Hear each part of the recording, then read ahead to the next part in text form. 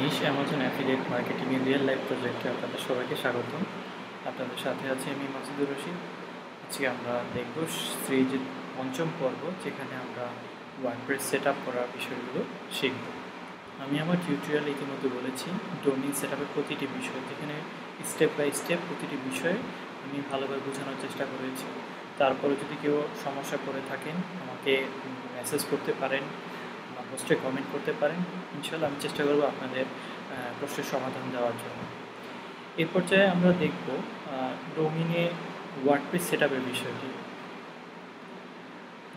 আপনি যদি web hosting কিনে থাকেন, ওয়েব হোস্টিং কোম্পানি আপনাকে এরকম একটি ডাটা প্রোভাইড করবে, যেখানে আপনার ডোমেইনের নাম, আপনার সার্ভারের আইপি এবং হোস্টিংয়ের cPanel লগ ইন করার ইউজার নেম এবং পাসওয়ার্ড দেওয়া থাকবে, অ্যাজ ওয়েল এস নেম সার্ভারগুলো বলা থাকবে।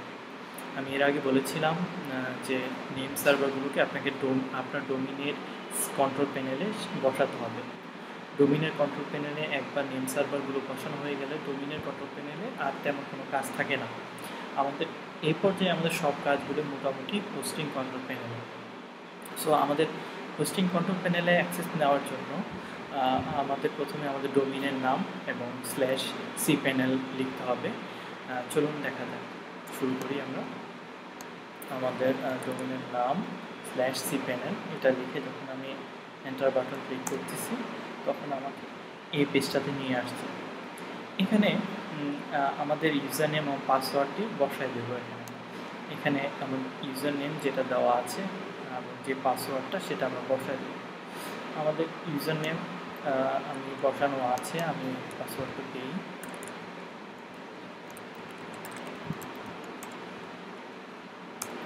বলে রাখা ভালো যে এখানে যে ইউজার নেম পাসওয়ার্ডটি দেওয়া আছে সেটি আসলে ভুল। আপনাদের দেখানোর জন্য এটা একটা ডামি পাসওয়ার্ড। আমি আমার পাসওয়ার্ডটি মনে রেখেছি বিধায় আমি জাস্ট টাইপ করতে পেরেছি। আমরা যখন পাসওয়ার্ডটি টাইপ করলাম, এটা সাকসেসফুলি লগ ইন হয়েছে।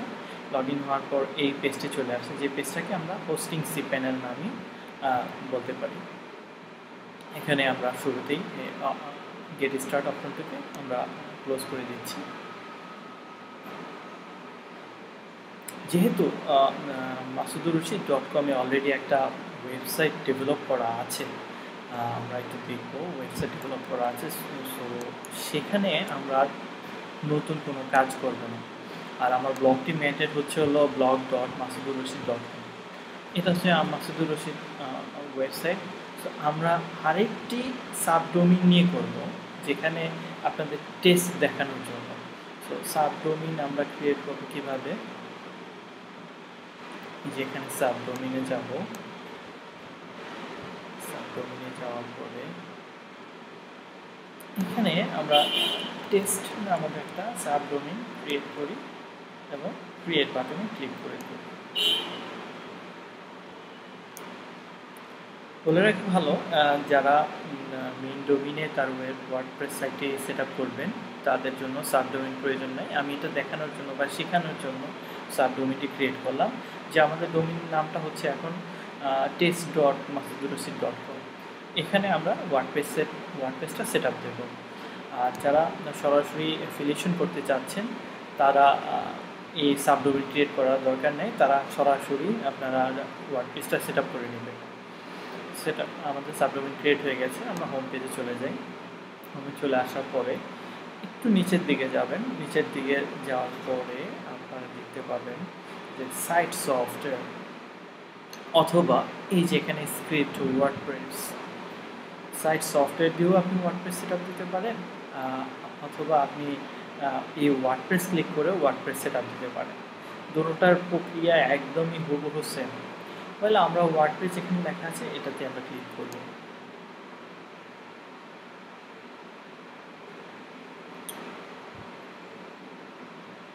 এই অপশনটা যখন চলে আসে, সেখান থেকে আমরা এখানে অনেকগুলো ফিচার দেওয়া আছে। এগুলো থেকে আমরা ইনস্টল বাটনে ক্লিক করব। ইনস্টল বাটনে ক্লিক করার পর আপনাকে বলা হচ্ছে যে আপনি কোথায় ওয়ার্ডপ্রেস সেট আপ করবেন। বলে রাখা ভালো, আপনি একই হোস্টিংয়ে একাধিক ডোমেইন অ্যাড করতে পারবেন। যদি আপনার একাধিক ডোমেইন অ্যাড করা থাকে, এখানে ক্লিক করলে সেই ডোমেইনগুলো সব চলে আসবে। আমরা ওয়ার্ডপ্রেস সেটআপ দেব হচ্ছে test.masudurrashid.com এই ইউআরএল এ, তাই না? যেহেতু আমরা এটা ক্রিয়েট করেছিলাম, এখানে ইন ডিরেক্টরি একটা অপশন আছে, এই ইন ডিরেক্টরি অপশনটাকে আমরা মুছে দেব, যে আমাদের ডিরেক্টরির প্রয়োজন নাই। হ্যাঁ, এগুলো মুছে দেব। আর যারা তাদের আপনি আপনার সাইটে যদি মেইন ডোমিনে ওয়ার্ডপ্রেসটা সেট আপ করতে চান, তাহলে এখান থেকে আপনি আপনার মেইন ডোমিনটা রাখবেন, মানে হচ্ছে masudurrashid.com-টা রাখবেন। যদি আপনার ওয়েবসাইট হয় abc.com, সেক্ষেত্রে abc.com-টা রাখবেন। আর আপনার যদি সাবডোমিন ক্রিয়েট করে সেখানে ওয়ার্ডপ্রেস সেট আপ দিতে চান, তাহলে যদি সাবডোমিনের নাম হয় cd.abcd.com, এইভাবে সেট আপ করে রাখবেন। ওয়েল, এবার আমরা নিচের দিকে চলে যাব। এখানে আপনাকে বলা হচ্ছে যে আপনার ব্লগের নাম এবং ব্লগের ডেসক্রিপশন দেওয়ার জন্য ওকে, আমরা আমাদের ব্লগের নামটা দিচ্ছি মাই টেস্ট ব্লগ, মাই ওয়ার্ডপ্রেস ব্লগ, ওকে, যেটা আছে সেটাই থাকুক। এবার আপনাকে বলা হচ্ছে যে আপনার ওয়ার্ডপ্রেসে ঢোকার জন্য আপনাকে অ্যাডমিন এবং পাসওয়ার্ড দেওয়ার জন্য বলতেছে, যে আপনি আপনার সাইটে লগ ইন করার ইউজার নেম এবং পাসওয়ার্ডটি আপনি দেবেন। এখানে আমরা ইউজার নেম পাসওয়ার্ডগুলো আমি দিচ্ছি, যেমন ধরেন ইউজার নেম হচ্ছে মাসুদ, পাসওয়ার্ড আমরা এই জিনিসগুলো একটু কপি করে রাখবেন। যেমন আমরা ওয়ার্ডপ্রেস লগ ইন,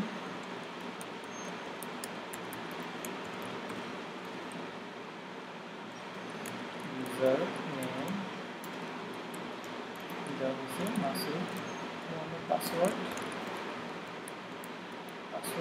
আমরা এইটা দেব, যেটা আছে আমাদের এই পাসওয়ার্ডটা আমরা আপাতত এখানে বসাই, পাসওয়ার্ড আমরা এটা দিলাম, স্ট্রং আকারে দেখাচ্ছে। এবার আপনি আপনার ইমেল অ্যাড্রেসটা দেবেন, masud@.com, আপনি পাসওয়ার্ড দিলেন, ইউজার নেম পাসওয়ার্ড। এই জিনিসগুলো মনে রাখবেন যে আপনাদের অ্যাডমিন ইমেল জিনিসগুলো আমরা লিখে রাখি।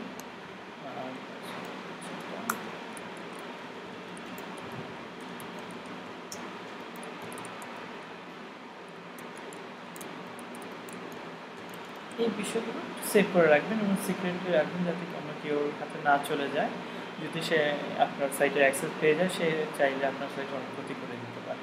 সো এই জিনিসগুলো একটু সিকিউরিটি মেনটেন করা উচিত।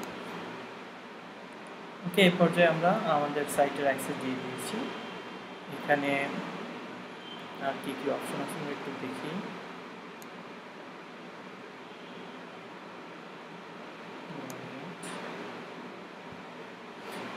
আমাদের সব কিছু চলে আসছে। এখানে বলা হচ্ছে আরেকটা বিষয়, যে আপনি যে আমাদের ইউজারনেম পাসওয়ার্ডগুলো আমরা সংরক্ষণ করলাম, সেটা চাইলে আপনি আপনার মেইলে এখান থেকে পাঠিয়ে দিতে পারবেন। so@stream.com এটা দিলে আমার সাইটের অ্যাক্সেস ইনফরমেশনগুলো আমাকে মেইলে স্বয়ংক্রিয়ভাবে পাঠিয়ে দেওয়া হবে। তাহলে আমাদের সব কিছু আরেকবার একটু রিভিউ দিচ্ছি। এখানে চুজ প্রোটোকল আমরা HTTP রাখবো। আপনার যে ডোমিনে আপনি সেট আপ করতে চাচ্ছেন সেই ডোমিনটা এখানে সিলেক্ট করে দিবেন। আমি এখানে বলেছি আমি টেস্ট করার জন্য আমরা একটা সাবডোমিন ক্রিয়েট করে এটা দেখাচ্ছি।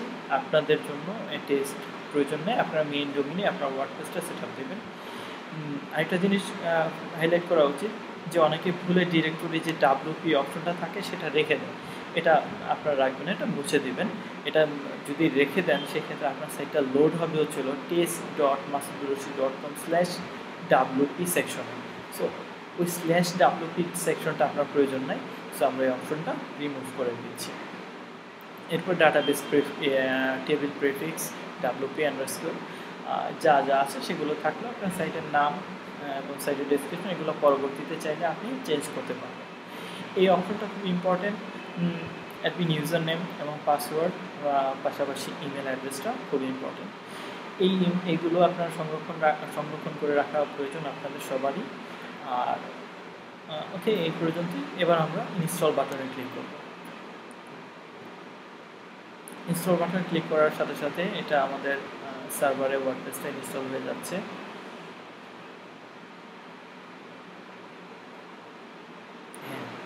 Successful. Congratulations, this software was successfully installed successfully. আমরা আমাদের সাইটে দেখতে পারবো, দেখি আমাদের ওয়ার্ডপ্রেস সাইটটা কি ইনস্টল হয়েছে কিনা।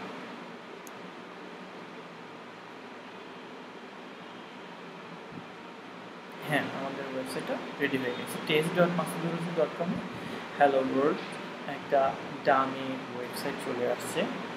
এখানে আমরা আমাদের নিজ ব্লগটা মেনটেন করব। আগে নিজ ব্লগটা মেনটেন করব।